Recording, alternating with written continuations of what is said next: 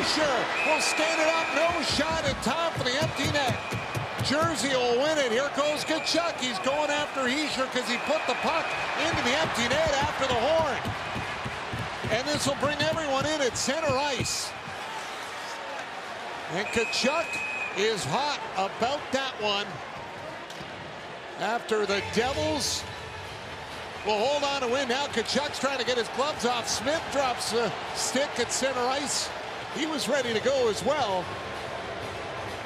The Devils hold on to win after Pinto thought he tied it. Crazy bounces in the New Jersey end, and again, failure for New Jersey to get the puck out of their zone. And we've seen a couple of empty net goals in this build.